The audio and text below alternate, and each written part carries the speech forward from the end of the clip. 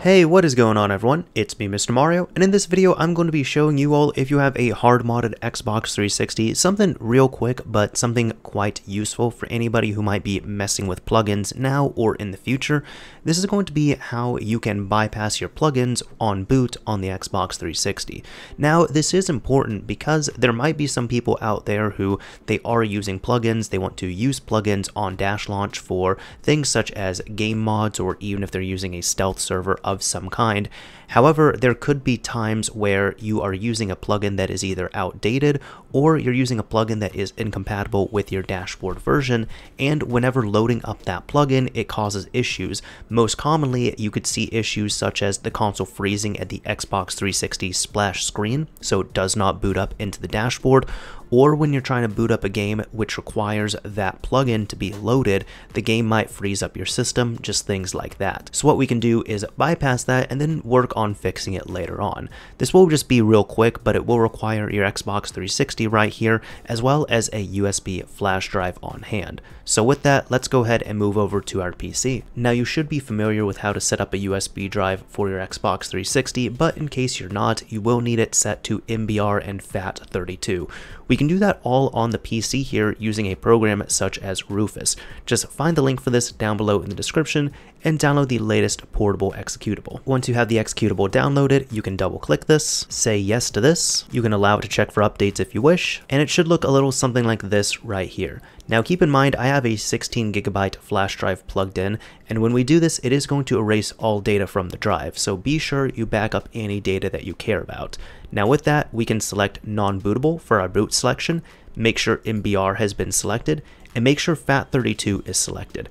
Everything else we can keep as default. We can now click on Start, and as long as you're ready to wipe all the data off this, click Continue or OK, and after a few seconds it should be done formatting. And there we go. Once it's done, we can click on Close. Now go over and look for your drive. As you can see, mine is drive letter J, and we can right click this, check the properties, and we can see that it is formatted to Phat 32. Now all we need to do is make a blank file on here. You're going to want to open up the drive. From here on the root of the USB drive, right click, click on New, and create a new text document. We're going to rename the entire text document to launch.ini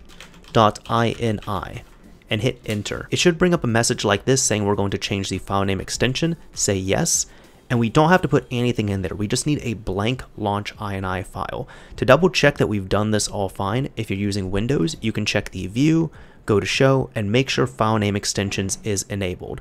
With that, that is all we need, a blank launch.ini file. So with that now, go back, we can right click, eject our USB drive, and take it over to the console. Once your console has turned off, unplug any other USB devices from the system and then plug in your USB drive with the blank launch.ini file. Then turn on the console from the power button. Your system should boot up a little something like this, and if you have an LED indicator on the flash drive, you should see that it will read some files at the beginning. So as you can see right here, we should get a little something like this, where it will still sign into a profile if you have anything set by default. However, it will kick us to the regular Xbox 360 dashboard because we have completely bypassed the Dashlaunch plugins. So at this point, we now need to fix up our issue. Now, I don't have any rogue plugins here, but I'll just show as an example. What you would need to do is go over to your game section. Hopefully you have something such as XeXMenu already set up right here as a backup, and you want to load this up. So now I'm going to navigate to my hard drive itself, go to HDD1, and I know under Apps and Dashlaunch, I have the Dashlaunch executable here. So I'm going to launch this. And at this point now, you need to go to your paths and check and see what is set here by default or what is set elsewhere. You can go into plugins. This is mainly where it's going to be. So as you can see, all of my plugins here and all of yours should be set to none because there is nothing set up at this point. However, do keep in mind that if you have a bad plugin, you will have to remove that or even update that. So for example, here in my paths, I know the only one I had set was my default plugin, which you can hit A and then look for the plugin itself. So mine would be in HDD. It would be in Apps, Aurora, and Aurora.xex. So for example, if I knew that my Aurora XeX was outdated or bad, I would have to just go through the process of getting this updated here on the system itself, like delete this out, re-download it, download the latest version, put it onto a USB drive, and transfer it over here. However, since I know this one is good, I'm going to hit A, and that should set it now. And if there's any other plugins you want to set, you can do that as well too, just with this same process.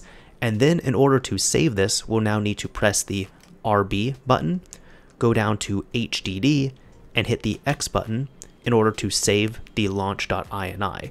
So that's going to be our new launch.ini file. At this point, you can now turn off your system and unplug the USB flash drive from it. Once that process has been completed, go ahead, turn your console back on, and it should bring us to the boot animation itself. But after a few seconds, it should launch our default plugin here, which is going to bring me to Aurora. And at that point, hopefully you should be able to continue on. So if you have any other rogue plugins that you need to either remove or delete or what have you on there, you can now do that after the fact, and then you can check and see which ones are good, which ones are bad. However, that is how you can get your system back to a working state and get to kind of a troubleshooting step for the plugins itself. Hopefully this video helped you all out, and if it did, a like would absolutely be appreciated. If you didn't like it, a dislike is fine as well too. Anyways, this is Mr. Mario, signing off. Thank you all for watching, everyone.